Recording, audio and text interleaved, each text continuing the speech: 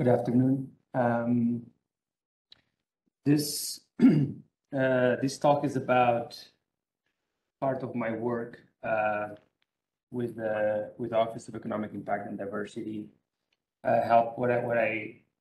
During 1 year, I dedicated 50% of my time helping that office to set up what now it's called Energy Justice Office at DOE. And one of the things why do they hire like a person that is, so I'm a power systems engineer by training. I work in power systems economics most of my career. And the reason why they asked somebody like me to join the team was they wanted to really come up with more quantitative forms of addressing equity in energy planning. So what I'm going to be talking about is part of that work. And one of the objectives we focus is on energy insecurity and how to reduce energy insecurity and why energy insecurity is so important. It affects a significant part of the population. As you can see in this chart, there is a lot of households that report energy insecurity issues, that can be reported in multiple ways. So the inability to pay electricity bills, to keep the houses warm, or even like things like depending on the utility policies, receiving some disconnection notice or actually effective disconnection. So this is mostly related to the energy burden issue. And the energy burden issue is the percentage or the amount of household income that goes to pay energy bills. So when the energy burden is very high, so when it starts to go, say above 6%, it becomes a problem for most families. Which means that it becomes a household will struggle to pay their bills. So here, this chart tells us how the energy burden look like in the medium energy burden per region, which is the one in brackets. So if you just look at the problem from what happens in general, it's kind of pretty good. We have things around 3%, 4% across the country.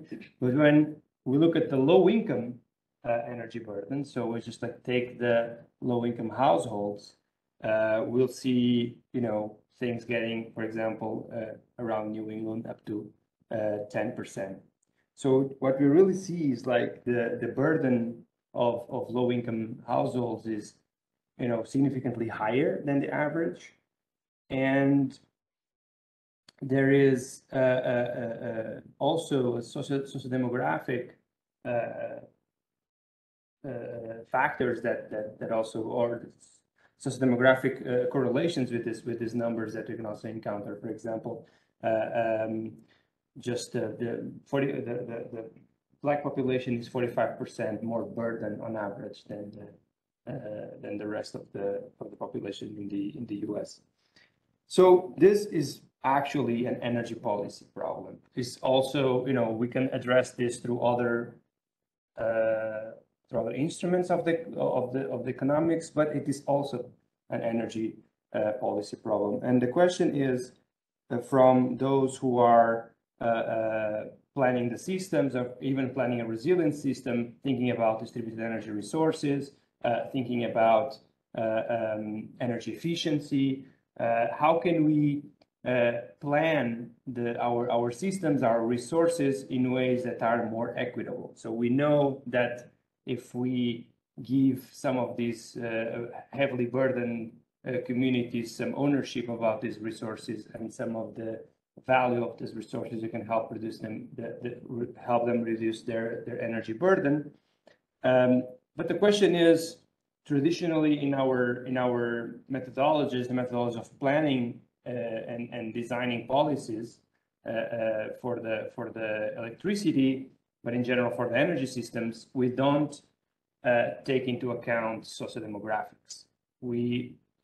Our systems are just systems of loads. Every consumer is a load, and sometimes we distinguish. There's some economic monetization of like load curtailment that we can put an economic value on that, but there is no actually an equitable value in this. We don't look at those loads as actually consumers, and we don't look behind their sociodemographics.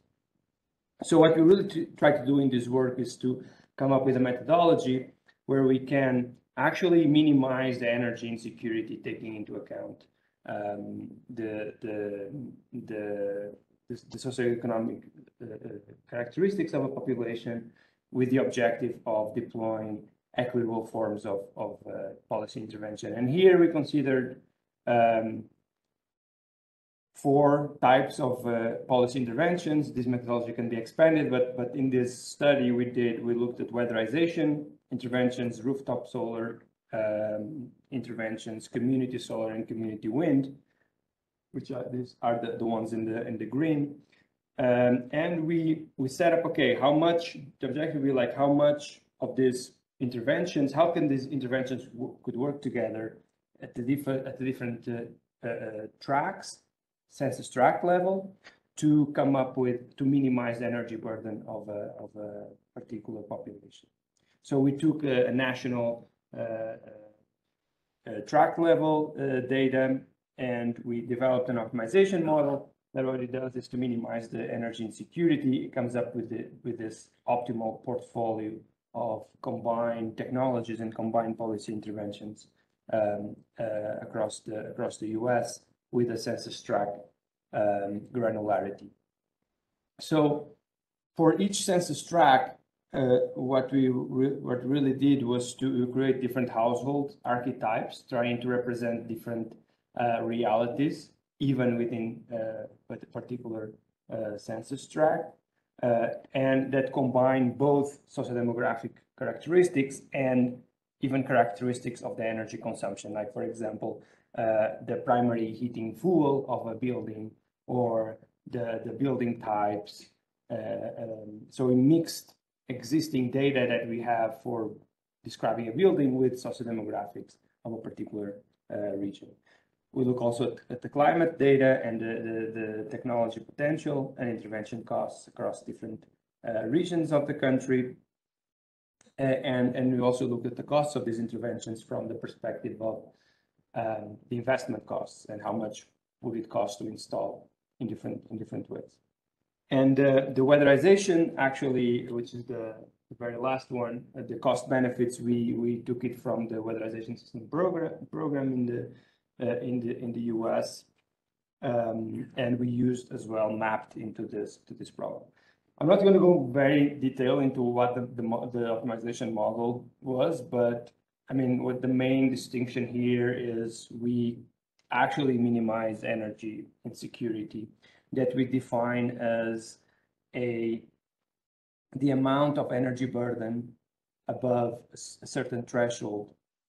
So you say, normally you use 6% for that, which is 6% of is the energy burden threshold above which a household is considered energy insecure. So in here what we do is like the deviations of energy burden above this threshold, we minimize them. They're on the right, and then we subject that objective function to a bunch of like techno-economic constraints, and then a budget constraint, which is where the energy policy decision framework is modeled.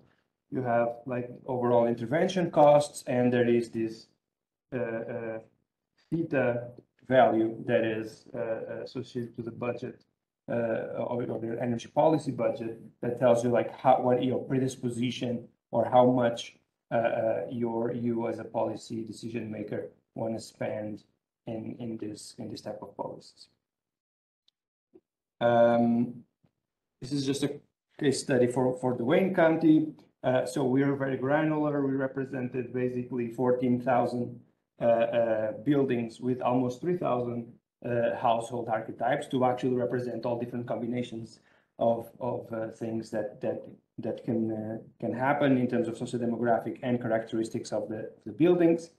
We consider those costs for energy interventions, and what we found out is that with certain deployment of say 8 megawatt deployment of rooftop solar, 81 megawatt of community solar, just a megawatt of community wind, and weatherizing 2,374 households, we were able to most likely, if you see on the right hand side, there is the histogram of the energy burden of the overburdened population. There was all above 6%, and most of the population with those interventions was brought back to below the threshold. And the reason why we were not able to do it all of them is because there are still here we are just considering these 4 interventions, and they are mostly focused on electricity, except for the weatherization, and there are other consumption that households might have that are not necessarily or cannot be solved by this type of interventions. Here is some, when you think about that theta value and the predisposition to really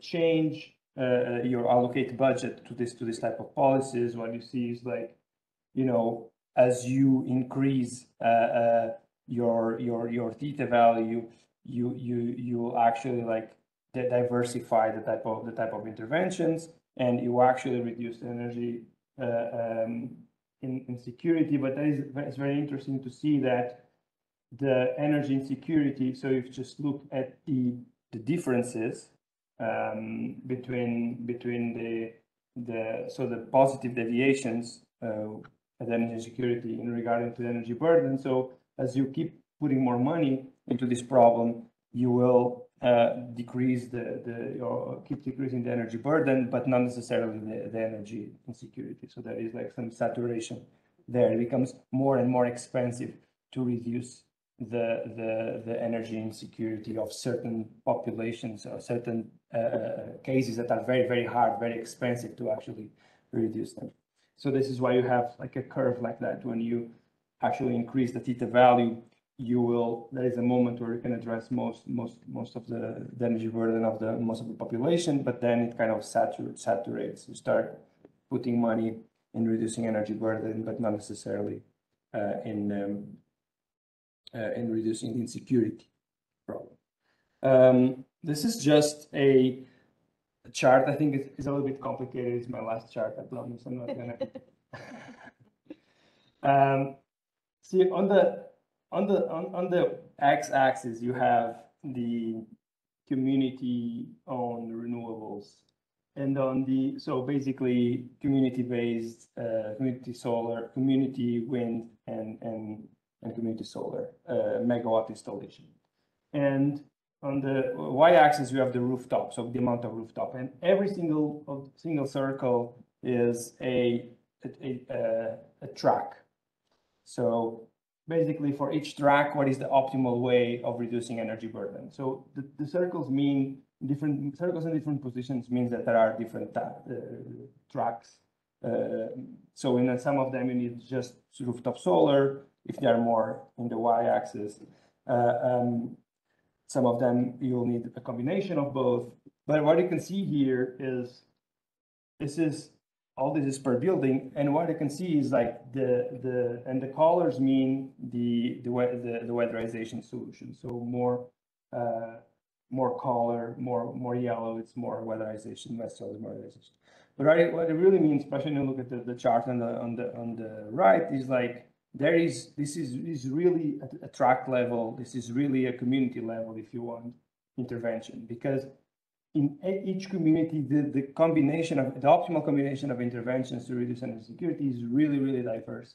And although we are talking about the same county, even within the county, there is what can decrease energy burden, or what is more effective to decrease energy burden and energy security completely varies across the solution. And this is mostly because of sociodemographics of the different tracks. So just to conclude, basically addressing energy insecurity is also a energy policy problem, and to address those, we have to bring sociodemographics into our traditional energy planning models. So place-based implementation of this type of policy intervention is very important. As you can see, having a look of a particular community, a particular track, and then develop solutions for specifically tailored with the population in that track. It's very important. And the role of the utilities in this, now that we're talking about an electric utilities audience, or people that work in the power sector, it's really to enable these things to happen. So we don't need utilities go and actively try and guess, because this should be more a bottom-up type of process.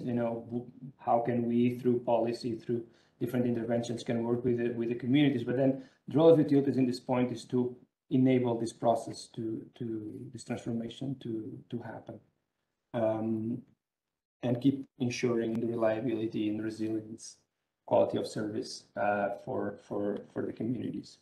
This is just my last slide. There is a paper just published exactly with these results.